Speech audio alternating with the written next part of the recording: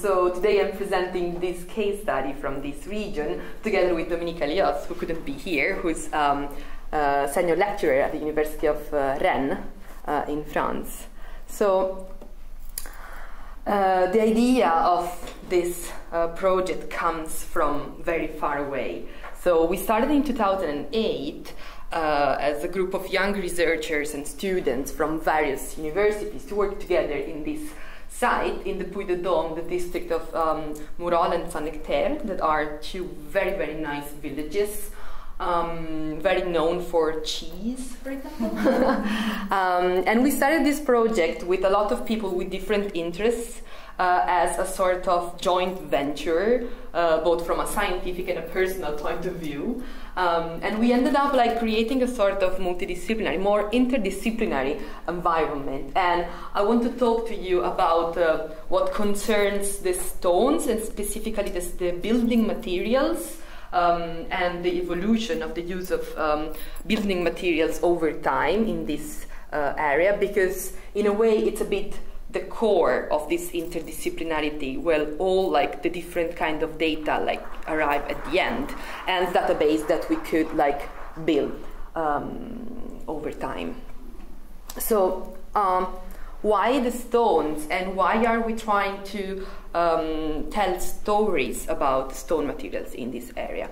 Because of course, like as I often say, like the history of humans is in a way carved in stones.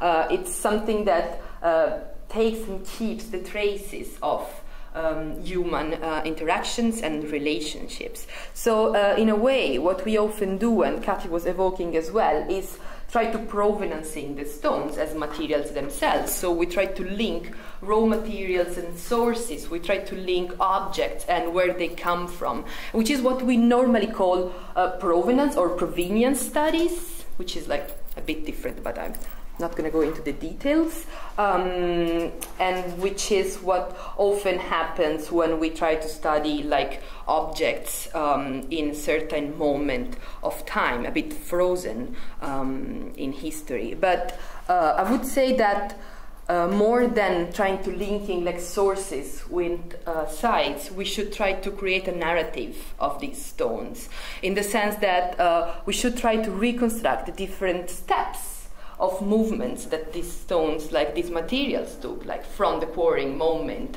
or in the quarry itself, like as geological processes, to the place where they are when we are looking at them. And yet their stories is not over, because they will continue to be looked at, and they will continue to have like agencies that will just change over time. And in doing this, I normally use the concept of biography, the cultural biography of objects, as it is theorized by Kopytov. It was theorized by Kopytov in '86. So the idea that things as humans can have biographies, and we can actually trace their movement and the things that happen to them. And how do we do this? This is a bit tricky, right? Because if we want to create something more complex than a link from the source to another place, then we have to find tools and techniques to trace these movements.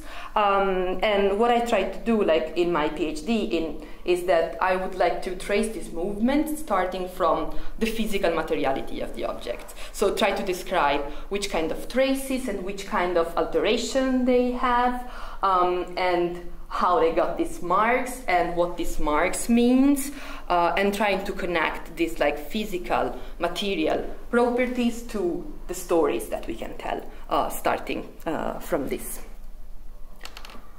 So over time we experimented all palette of tools to map these materialities, and I don't want to like go into details too much, but we try to overlap different systems, from spectroscopy to hyperspectral imaging, analysis of the mortars, so petrography, thin sections, and then like more traditional surveys and GIS database together with photogrammetry and all sorts of things to see actually which kind of tools can give us the data that we need to create this kind of narratives.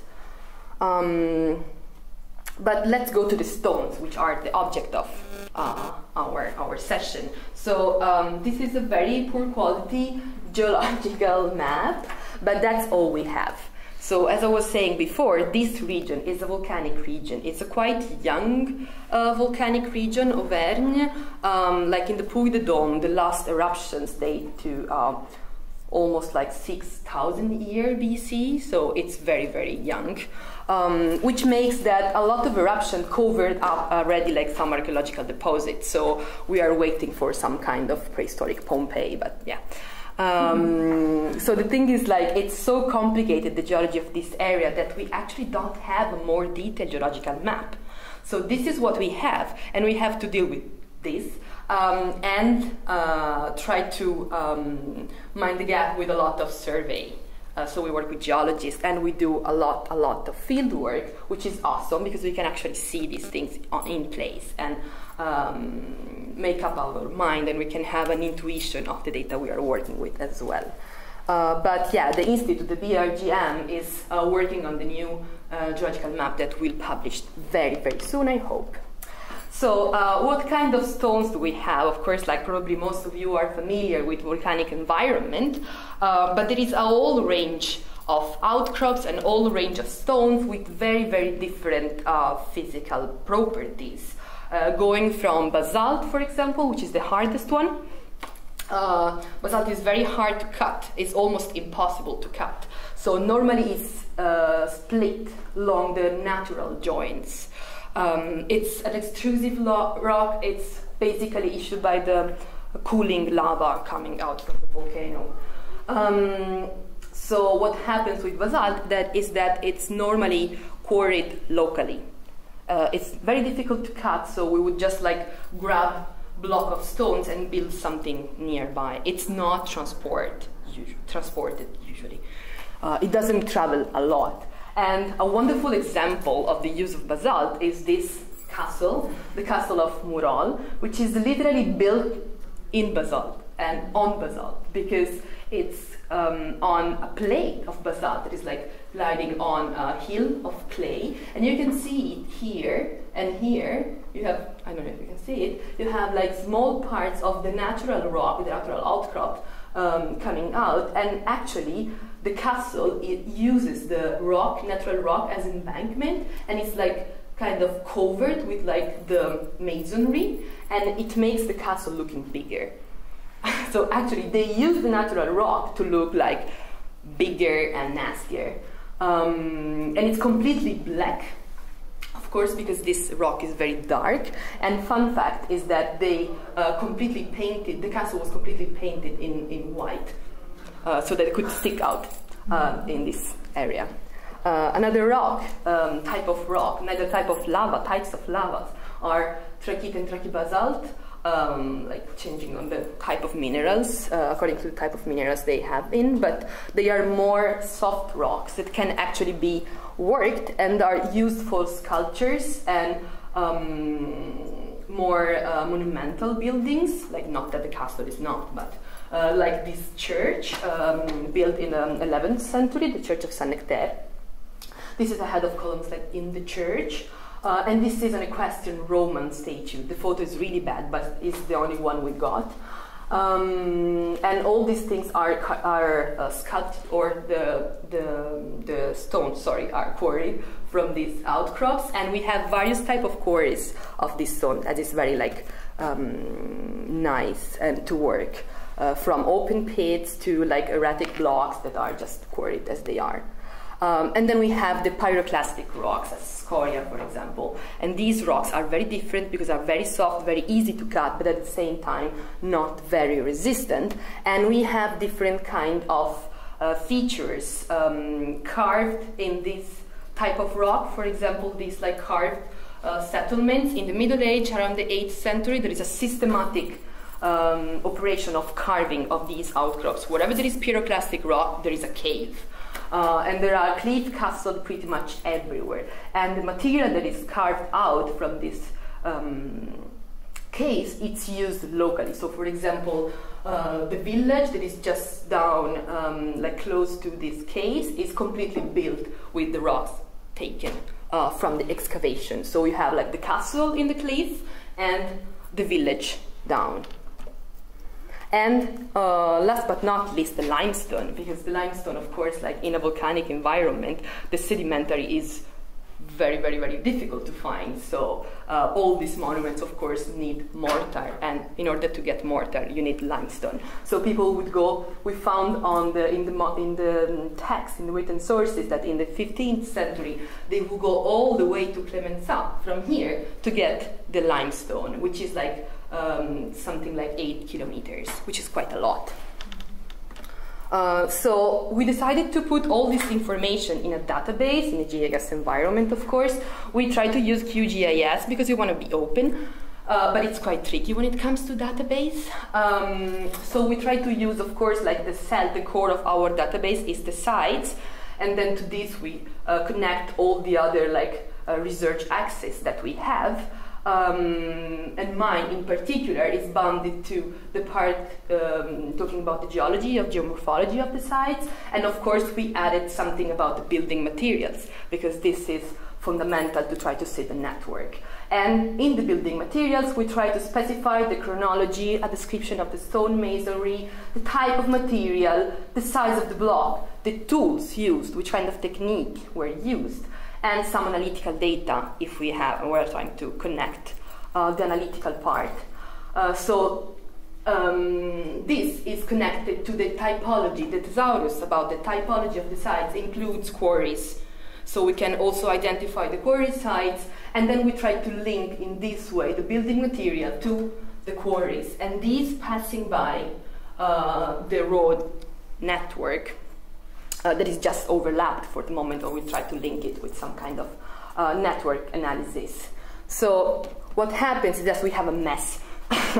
We have loads of sites, loads of roads. I'm sorry, the legends are in French because the database is in French. But you can see these small squares are the quarries, and we have like quarrying sites pretty much everywhere, and then a lot of different sites built where we can identify materials. So from these massive amount of data, we are trying to get out some short stories. And then that's the case, for example, of the prehistoric materials. We have a lot of menhir endowments that are usually made in stones that could be found nearby. So like volcanic rocks, but for example, all the tools that have been collected by villagers in time are made of, often made of other type of stones that are coming from abroad, and that's also the reason why the villagers picked up these stone axes, because they were different from the type of rocks that they could see. So we have for that tiny one is chadeite coming from Alps.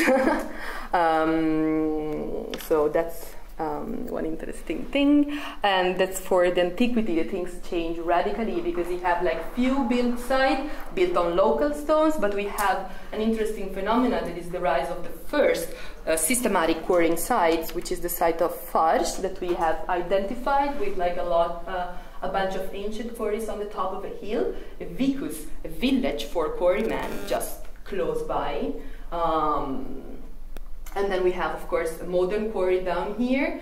Here there is carved settlement, because this is a pyroclastic rock, and this is the plan of the caves. And then there is probably another vicus down here. So it's the first really organized system, and it starts from the 2nd century. And then, of course, in the Middle Age, things change radically again, because we have a lot of built site with a lot of quarries, and the relationship between built site and quarries shows that in the Middle Age they had a very precise knowledge of the geology of the environment, and they would pick a very specific type of rock, the closest one, the easier one to quarry, and the perfect one for their need.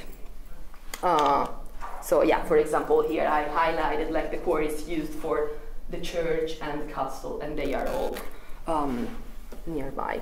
So yeah, in conclusion, because I'm running out of time, I'm already more than 15 minutes, but in conclusion, I have a problem, and it's also a question that I would like to throw there for the discussion, which is we should probably talk more about scales.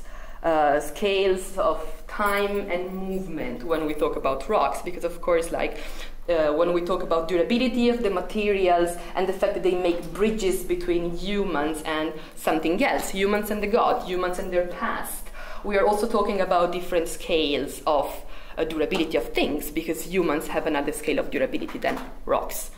And of course, like these materials that are like apparently unchanged create bridges with other worlds, but it's not, I mean, stones are not unchanged, are not still. We know that they change as well. They just change at another rate.